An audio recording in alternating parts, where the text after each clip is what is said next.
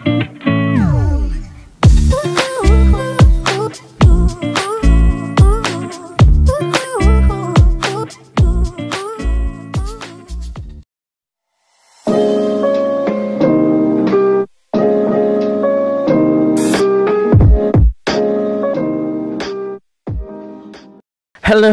everyone! Welcome back to my YouTube channel. This is Madj, and for today's video, tayo gagawa ng account kay Bittrex Global. It's a trading app. At the same time, it's a wallet, as crypto wallet as well.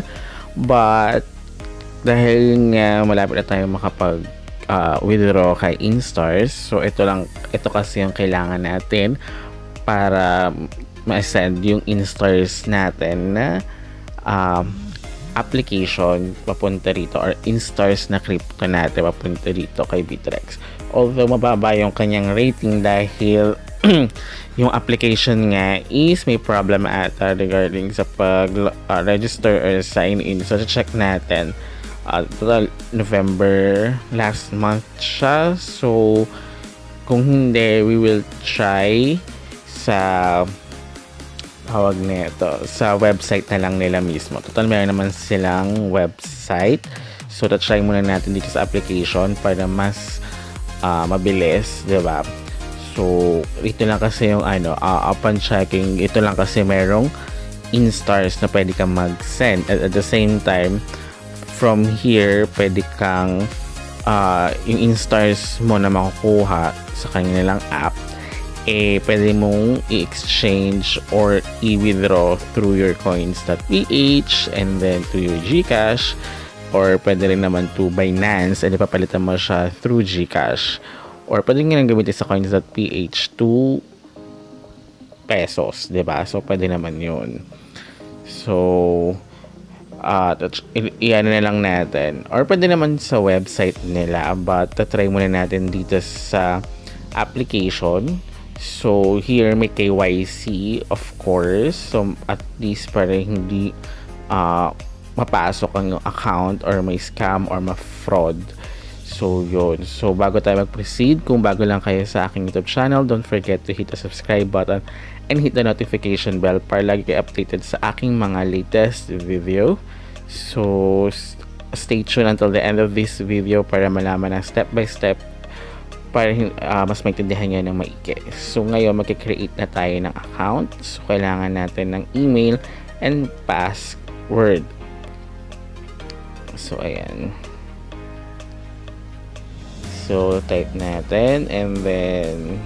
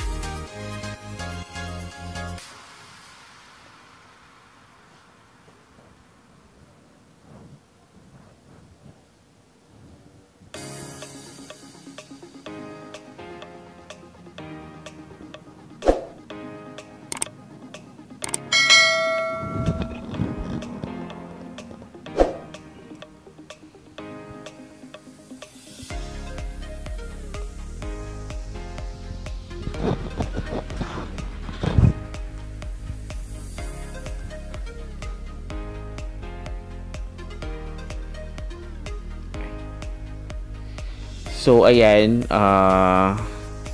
here ang kailangan nyo is pwedeng passport, driver's license, or identity card, plastic card, or other format. So for me, I recommend siguro kung may passport kayo, much better kung passport na lang, diba? Or driver's license. Kadalasan kasi yan yung ginagamit globally.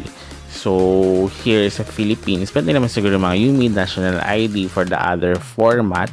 But kung matagal, mas mabilis talaga ang based sa aking experience, kasi mas mabilis talaga kapag passport yung ginagamit as your ID sa mga crypto wallet, sa mga wala naman ako na-encounter na matagal. So, baka siguro yun yung mga problem sa mga, kaya nagbigay sila ng mababang stars here kay Bittrex Global. But yun nga, we will try this one today. So, try natin passport kung magiging matagal pa rin ba siya. But yun nga, other crypto wallet naman na try ko, super bilis lang ng KYC nila or verification nila pagdating sa passport or driver license. Sumunod na yung UMID ID. So, I don't know sa national ID kasi it's very new lang here sa Philippines yung national ID, but it considered na as a primary ID, I guess, yung national ID. So, I'll be back again kapag nakapag-verify na tayo. So, ganyan lang gagawin nyo, guys. So now, yan, nasabit na natin, and then still verifying pa sila, but nga, mas okay kung nilagyan nyo rin ng two-factor authentication. I recommend that. And then fill out additional information kasi we're still verifying pa rin, so we will wait. Typically daw, it takes up to 3 minutes to complete. So now, ngayon naman, tayo ay mag-fill in information. So, I don't know kung na-approve na tayo again. So, ngayon nalagay natin self-employed. So, yan nga lang dito kung ano yung work nyo. So, okay. So, identity verify. Let's buy some crypto. So, na tayo. I think okay na yung ating. So, mabilis lang siya kapag okay yung pagkakalagay niya. Siguro kanina kasi malabo. So, I try it again. So, ayan. To send you notifications again. Let's see. So, we have, what you call this? Credit. So, we have credits. So, sa susunod ng mga video, let's, explore this one. Kasi pwede ka mag-trade here, but yun nga, pwede ka mag-hold kasi here ng instars. So ngayon, for my next video, kapag mag-withdraw na tayo kay instars, papakita ko sa inyo kung paano maglagay from instars up to dito, kasi here may wallet naman siya. So ito, this is the wallet. Yung sa holdings nga. So kung magde-deposit kayo, so click nyo na yung cryptocurrency. And then, ayan, type nyo na kung anong, pwede kayo mag-deposit kahit anong naman, bukod kay instars. But gagamitin kasi natin ito for instars kasi wala naman tayo pwedeng paglagyan as of my knowledge na merong instars na iba. So, ayan, pwede na tayong makapag-hold or yung wallet, ayan, naka-automatic naman siya kapag nasa holdings yan. So, i-explore na lang natin siya later on or sa my next video. But here you can also trade na and you can earn Bittrex credit. So, ayan. So, I don't know kung may value siya. So, we will see in my next video. So, ngayon, naman natin yung video to how to register here kay Bittrex. So, upon checking, wala si instars at the moment here kasi naka-automated maintenance ata siya. So, I'll put the screenshot nga na lang sa other screen yung nakalagay na automated temporarily lang naman. Kasi if we check yan, kapag deposit, then click cryptocurrency, ayan, merong may mga exclamation point. So, pag may naka-exclamation point, it means naka-maintenance yung mismong cryptocurrency. So, we will check again next time So as of the moment, wala si Instar here kapag magde-deposit kayo. So I'll update na lang once na makakapag-withdraw na tayo kay Instars, once na bumalik na siya, kung pwede na makapag-deposit and withdraw here. So ayun lang naman guys. So pwede, bukod kay Instars naman, you can earn naman din other cryptocurrency here. Mag-hold kayo ng token here, diba? So and then papalitan nyo through market, but as of the moment meron pa rin naman siya sa market. So Instar to BTC lang siya. So ayan naman here, so pwede kayo mag-hold and then papalitan niya siya ng other cryptocurrency, either USDT or BTC.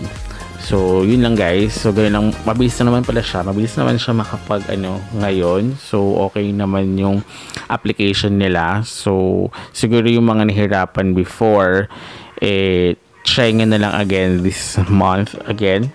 And then yun nga, sabi ko nga sa inyo, mas mabilis kapag ang process is passport talaga. Basta clear yung pag-picture and then yung pag-selfie rin nyo guys. Yun lang naman guys.